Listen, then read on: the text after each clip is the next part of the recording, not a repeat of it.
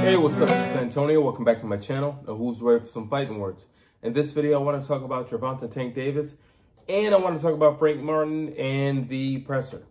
Really quick, if you like the videos, please take the time, subscribe to the channel. It just takes one click, and if you could, also hit that thumbs up button. It does help, it shows love, and it supports this channel. Let's talk about this presser. So I am totally convinced that Gervonta Tank Davis has bought a penthouse suite up in Frank Martin's head. I am fully convinced of it. Here, let me start with this, I suppose. I am 100% sure Frank Martin is the most skilled guy that Tank has ever been in the ring with, without them actually being in the ring yet. I'm sure of that. But he is showing zero confidence. Like I remember once, I don't know where I was, but I remember someone told me, you are just oozing confidence. Frank Martin is not oozing anything. Tank is oozing, like he is just, it's like he's a bucket of confidence that just spilled all over the floor. And then you look at Frank Martin and he's just like, he keeps, and it's funny because he keeps saying what I'm thinking, which is, I'm just happy to be here.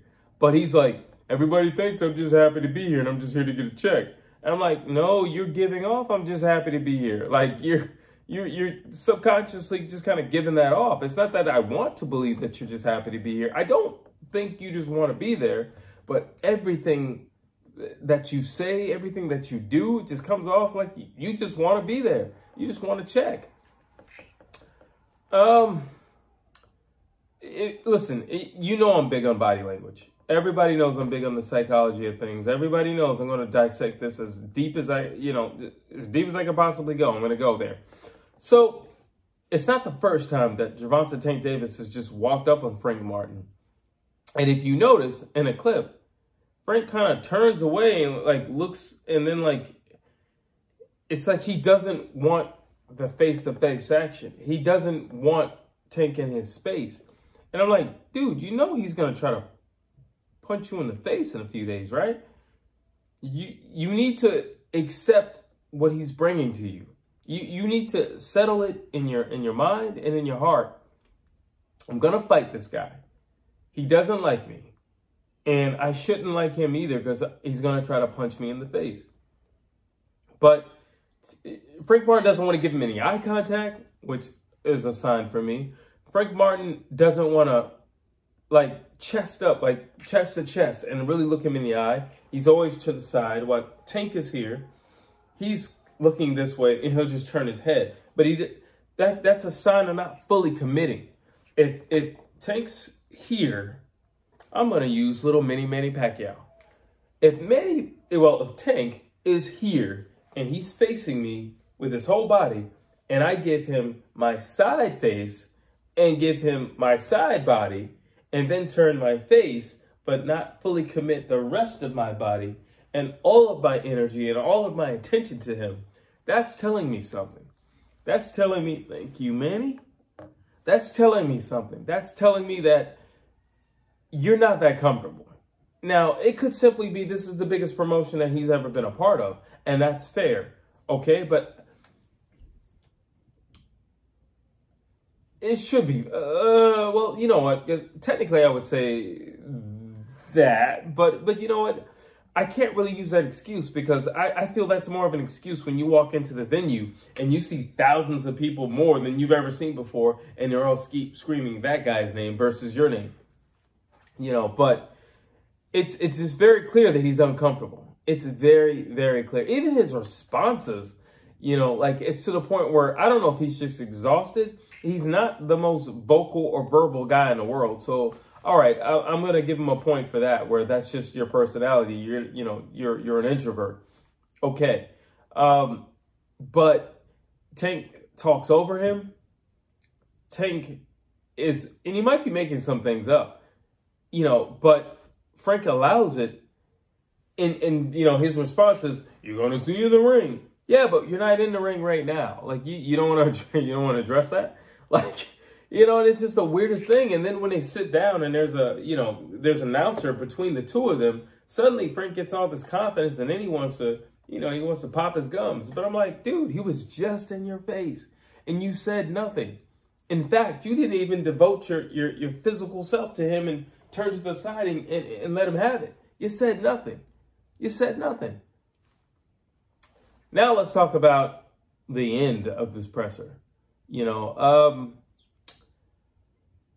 don't know, Frank. I don't know. You got to let him hang, bro. You got to let him hang. Now, anybody who's been in the, not necessarily even in the street, but just men in general, every man knows exactly what I'm talking about right now, where you can feel when another man is not as alpha as you are. And you can feel that he doesn't want what you want, especially not right now. He doesn't want what you want. And Tank, and he flinched. Like, listen, you're a professional fighter. Why did he do the karate chop? What was that karate chop? I'm just looking, I'm like, Frank. Come on, that's my dad's name. Frank, you need to get it together. You can't hold my dad's name and do that. You got to get it together. You got to get it together. And then the whole team just stood there like, we're going to talk when we get to the back. And Tank just laughed. Coach Calvin with Tank, he laughed. They're all laughing because they're like, what a punk. And I don't want to say that, but like in that moment, I'm just like, what a punk. Deep down, he's not going to hit you. He's not going to hit you because it's not personal. And if it was, listen, it can't go, it couldn't be any more personal than what Rolly was saying, and he didn't hit Rolly. Like, what are you doing? Why listen, I get it. I've had more than enough situations in my life where there were people in front of me, but like, we weren't at a press conference. So if I react, that's one thing. But you should know when it's real or not. There's money in the line. He's not going to hit you. It's not personal. He's not going to hit you. And he's done this several other times at press conferences. It's kind of what he does. He's not going to hit you. And like I said, it wasn't, what you guys have going on is not more personal than what Rolly Romero was saying or what Ryan Garcia was saying. He didn't hit them. What makes you think he's going to hit you? And the last thing is, speaking of real estate, Tank's hands and his fingers in particular, they kind of find their way in Frank Martin's face. Typically, when you want to alpha an alpha, is you give it back to him. If someone pushes you, you push them back. If they punch you, you punch them back. If they kick you, you kick them back. You mimic whatever was done to you. Well, Frank Martin now I don't know if he's just finding his manners. I don't know if he thinks maybe this whole fight would be called off if he does something wrong. I don't know what he thinks. Or it's just an itty-bitty ounce of fear in the man's heart. Because when Tank is doing all this to his face, and Frank Martin does it to Tank's chest, he's like, well, and then he doesn't do the finger. He does like the hand, like, well. And I'm like, dude, why are you aiming at his chest? He's aiming in your face. And he's just putting his hands all in your face. Be a man. You're fighting. Be a man. Be a man. Listen, in the words of Deontay Wilder, go out on your shield. And even in the press conference, go out on your shield. But don't go out like this. Come on, don't go out like this. Remember, I don't know if all the tickets are sold, but we're still trying to sell this fight. You got to give us something. I said it in the beginning of the video. I'll say it again. I think Frank Martin is the most skilled guy that Gervonta Tank Davis has been in the ring with. And I fully understand what Tank was telling Frank Martin. You should have waited another year. You should have waited some more. You should have waited another year or two before accepting this fight. And it's for little things like that. I just don't think Frank Martin is either he doesn't fully believe in himself, because sometimes you can get caught up in the hype. And we see this with Canelo Alvarez all the time. People get caught up with the hype. And it's just like, I'm really fighting Canelo Alvarez. He's right there. And they get caught up in the hype. Jermell Charlo didn't say anything disrespectful during the whole press conference. And that's what he does. That's who he is. He's angry. And he wasn't angry. Now, I get it. The amount of zeros that were attached to his check, it's kind of hard to be angry. But at the same time, he was angry.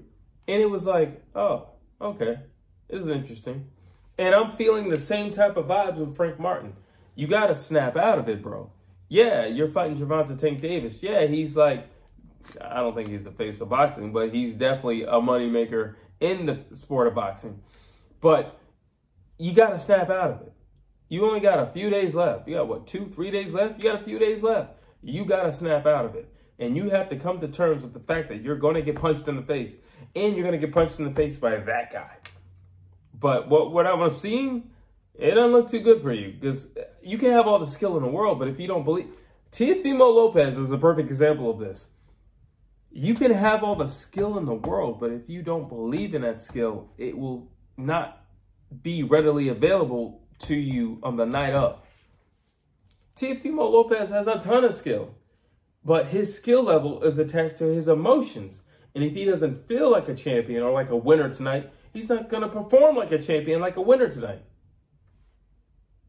I don't know how many people are familiar with comic books and everything like that, but there's a Marvel character. His name is Gladiator, with the X-Men, Phoenix Saga, and all that stuff. And he's a really strong, powerful guy. His power is he's really strong. He'll beat you as long as he can believe, or he believes he's going to win. The minute his self-belief wavers, he gets weaker. And that's Teofimo Lopez. And I'm feeling the same vibes when I look at Frank Martin. Bro, snap out of it. You're fighting that guy. Understand that you're going to be in there with a heavy-handed guy. Understand that you're going to be in there with a fast guy, a really explosive guy.